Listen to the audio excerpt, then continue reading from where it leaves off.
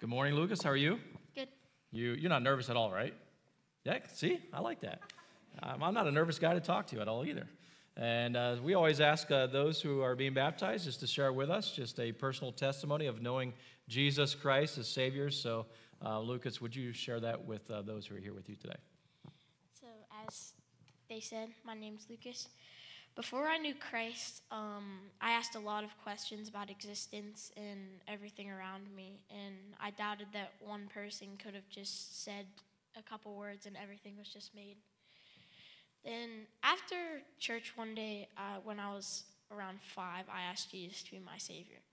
The lesson in Sunday school that day was about the gift of God, and after that lesson, I thought about it a lot and how it could affect my life later. And after that, I always knew I could ask God questions about things. I used to worry all the time. My mom helped me, she wrote verses on note cards and we stuck them different places, and every time I needed them, I'd kind of turn to them. That's great. That's great. And most of the verses were about trusting God and not being afraid. And I know God's helping me a lot now that I'm moving forward in my life in Him. And I'm so thankful that God's in my life and for everything that He's done for me when I wasn't alive. And we could really do nothing to repay all that He's done. That's true. And I try to serve Him by having a good attitude and caring for others. Amen. All right. Give it up for Lucas.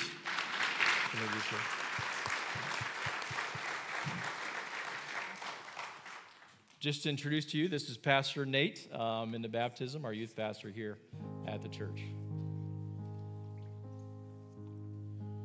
All right, Lucas. Have you decided to follow Jesus all the days of your life? Yes. Are you looking forward to spending eternity with Jesus in heaven one day? All right, I'm going to pray for you, and then I'm going to baptize you. Thank you, Lord Jesus, for your work in Lucas's life. Lord, you created him uniquely. He is your masterpiece. And when you looked down upon him, you saw that it was good.